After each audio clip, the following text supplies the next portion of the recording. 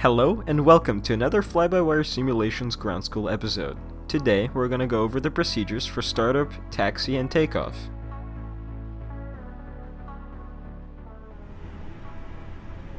We're going to start off by pressing the APU Master and APU Start buttons.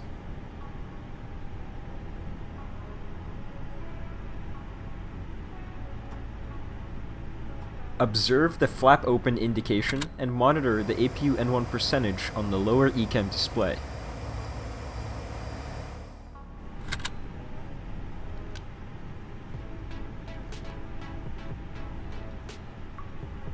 Enable the APU bleed to start the air conditioning packs. Since the APU generator is available, we can disable external power.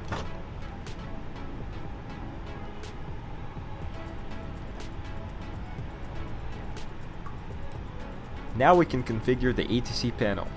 Insert the squawk code into the transponder and set the top left knob to auto. Once that has been completed, we can close and lock the cockpit door via the switch on the lower pedestal. On the lower ECAM door page, check that all doors and windows are closed.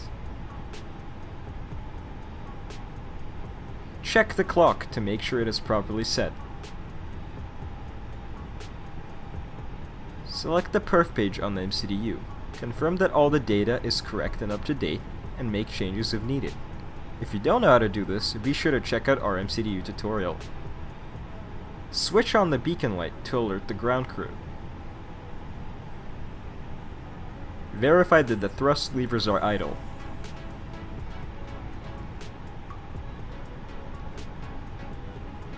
Release the parking brake.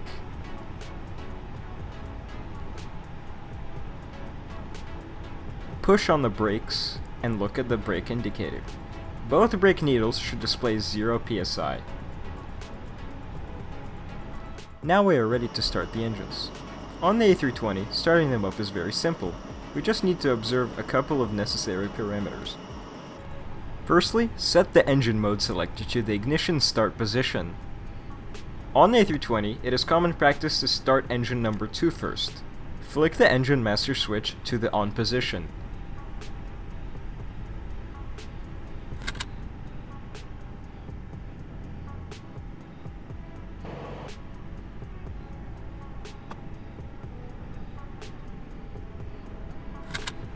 Now repeat the same thing for engine number 1.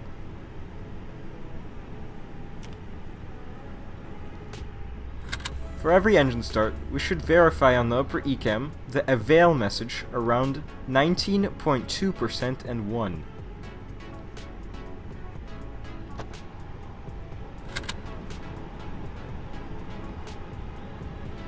After 2 successful engine starts, put the engine mode selector back into the norm position.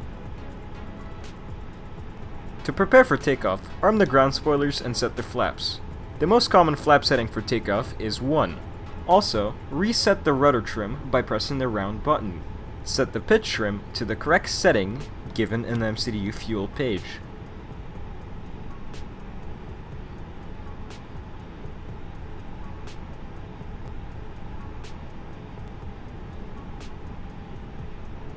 Check both of the ECAM screens to make sure there are no faults or warnings. Now that our engines are running, we can shut down the APU and APU bleed.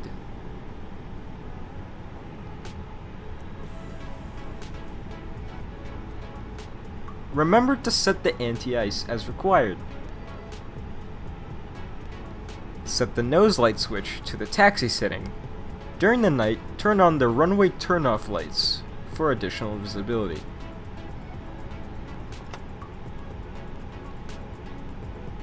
Perform another brake check. Apply the brakes, and on the brake indicator, check that both needles display 0 psi. Let's do a flight controls check.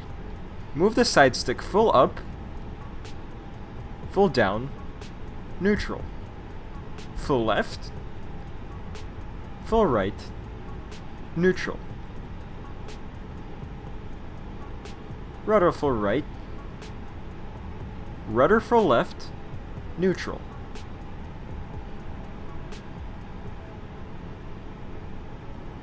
Set the Predictive Windshear system to auto, and set the weather radar as required.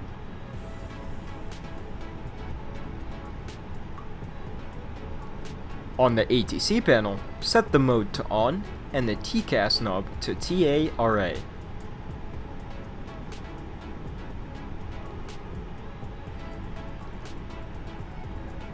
Set the auto brake to the max setting in case of a rejected takeoff.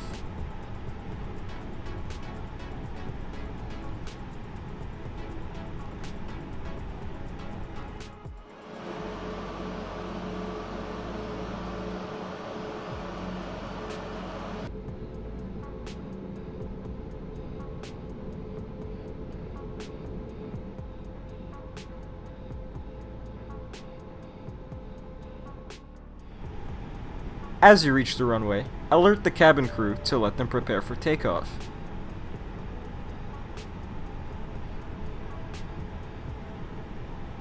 To confirm if you are ready for takeoff, press the Takeoff config button on the upper pedestal to make sure there is no blue message on the upper ECAM.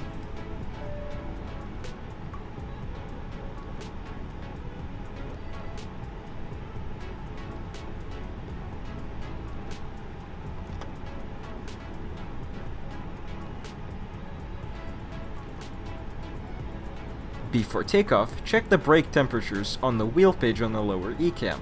If the temperature is more than 300 degrees Celsius, delay the departure.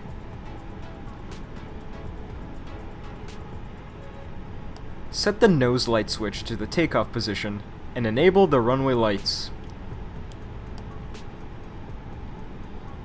If you haven't yet, turn on the runway turn-off lights. Once cleared by ATC, you can line up on the runway.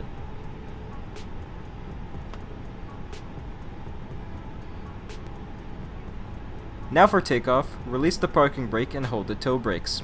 Push the side stick slightly forward and let the engines spool up to around 40% and 1. Now, put the throttles in the toga or flex gate. Announce all the information on the flight mode annunciator. From left to right, all the modes that appear on the PFD. Man flex or toga, SRS, runway, auto thrust and blue. Once you reach 100 knots, announce it and release the forward pressure on the side stick. Once you accelerate it to your V1 speed, announce it. Once you have reached your rotational speed, VR, slowly rotate the nose to about 15 degrees up. Monitor the altitude, and announce positive climb. Order the landing gear to come up and put the lever into the up position.